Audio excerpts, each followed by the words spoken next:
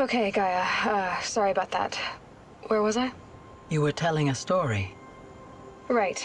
Yeah, so, like I was saying, it was a children's electronics kit, but I hacked the wiring to an auto battery and solar PV. So the grass caught fire.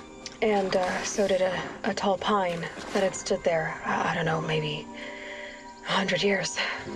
Query, you were how old? 6. My mother was home, thank God, so she called the fire department, and after, she took me out to the lawn and showed me the dead baby birds, because there were nests in the pine tree.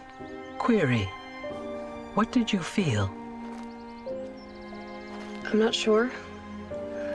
I remember yelling that I didn't care, and that's when my mother took my face in her hands and spoke. Query, what did she say? She said I had to care. She said, Elizabeth, being smart will count for nothing if you don't make the world better. You have to use your smarts to count for something. To serve life, not death. You often tell stories of your mother, but you are childless. I never had time. Guess it was for the best.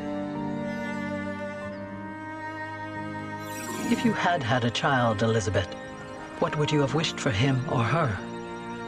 I guess I would have wanted her to be curious. And willful, unstoppable, even.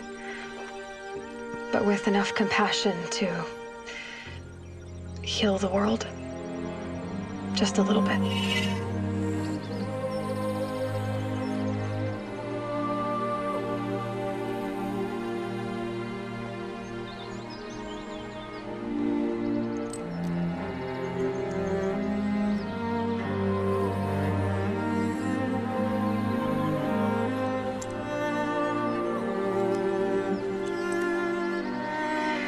Anyway, that's all I've got for now, Gaia.